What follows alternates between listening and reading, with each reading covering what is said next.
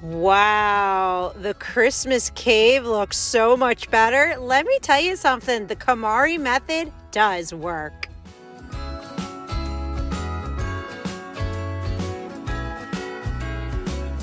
Hi guys, welcome back to Hoarder's Heart. On this episode, we're going to be organizing all the Christmas decorations since we used the KonMari method. So this is episode part 6. If you are new to my channel, thank you so much for stopping by and checking me out.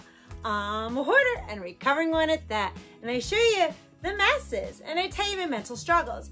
And we declutter my hoarded house in small sections at a time so I can make good decisions to let things go and make decluttering a positive experience. So we are going to be organizing everything this episode because we did 5 weeks worth of decluttering and now we can finally organize what's left over and also decorate too.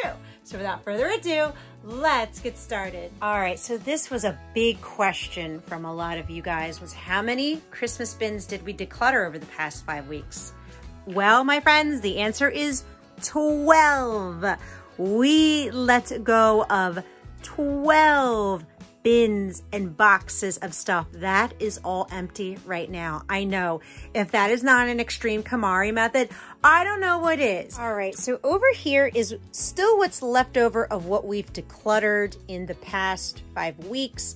A lot of it is gone, right? This is what's still on Facebook Marketplace, and I'm gonna wait another week until I donate it, but some of this stuff in these 2 bags have been up on Facebook Marketplace for about 3 to 4 weeks now, and it's time to let them go. I'm gonna take them to Goodwill now since no one's interested in buying them because I have to make sure that this stuff is actually going out of my house. Let me show you this really quickly. This is what we call the Christmas cave. This is where all the Christmas decorations are stored throughout the year. Now, in the beginning of November, that's when you saw this. And this was a hoarded, hot mess. So now I'm excited. It's empty. We can start to get the bins, organize them a little better, and put them back in here. All right, so let's separate some of these bins that we already emptied out and decorated in the house and find out which bins still kind of need to be organized and which still have to be put out in the house. All right, so I will need new bins for organizing because from the miscellaneous pile that we decluttered, this right here, this is my Mrs. Santa outfit and our boas and our hats, and I still have fun stuff that's upstairs that we dress up in. So I need to make a bin for all the dress up stuff and my festive shirts and Christmas sweaters because every year I can't find them and then I buy new stuff. No, I'm not doing that anymore. We have so much stuff that we can actually organize. This right here, I want to make another bin because this is when the kids were little. So this stuff is going to be extremely sentimental. All their little things that they made. So I kind of want that to be in its own bin.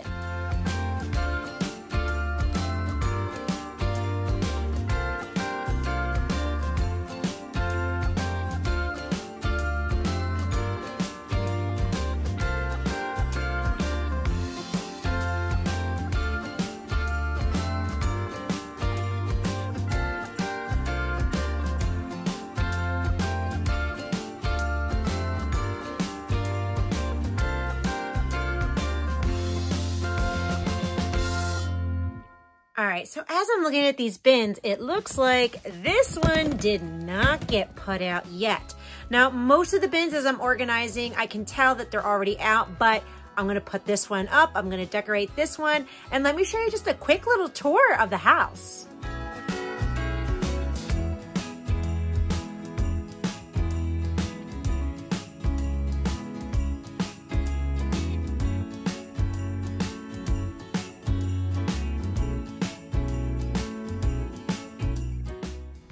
Oh, I just love how the fireplace looks like when it's all decorated for Christmas.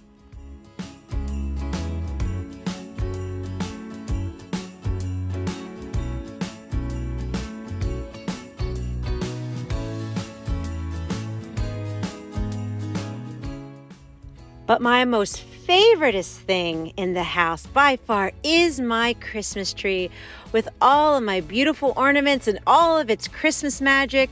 This is my absolute favorite thing in the house.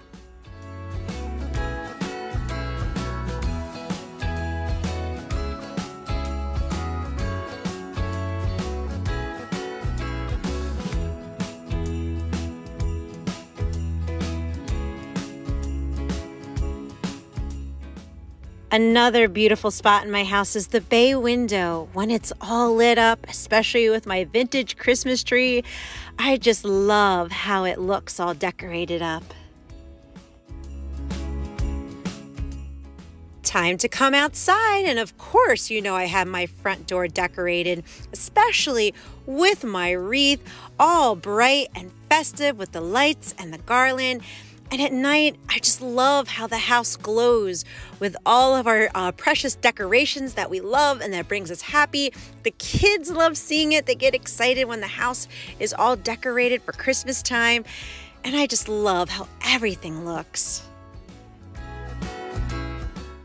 Now let me show you these pieces right over here. Hubby made them. Yes, he did. He made them out of wood and painted them up, and I absolutely love them.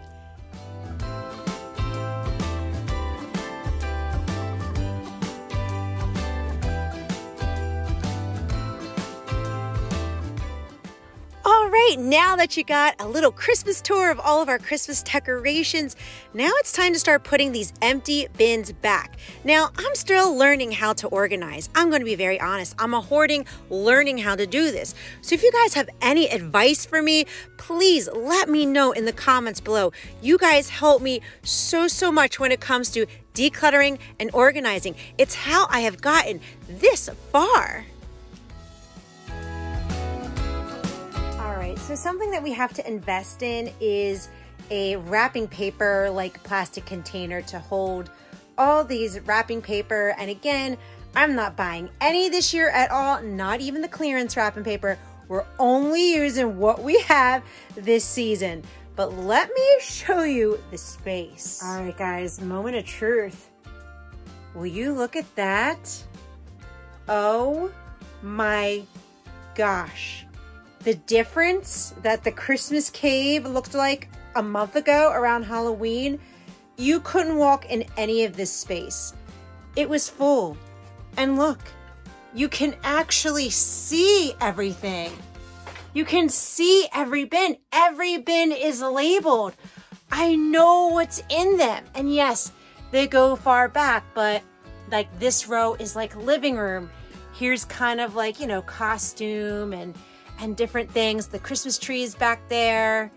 There's some of the ornaments. This is wrapping. This right here is wrapping, like bags and stuff.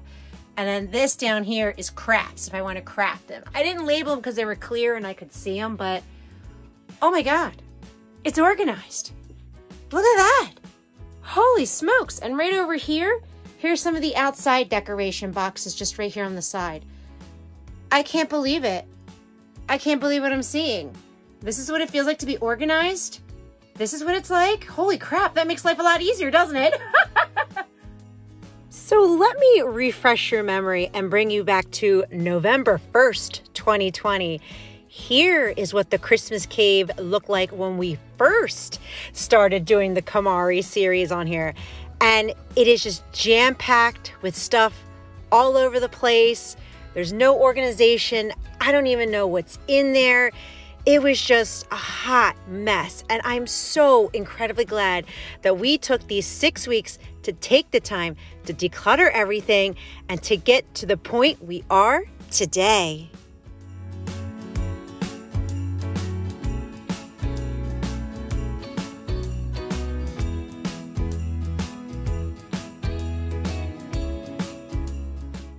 Just a reminder, this was everything that we have decluttered using the KonMari method for the past 6 weeks, and that's why we were able to open up that space so much.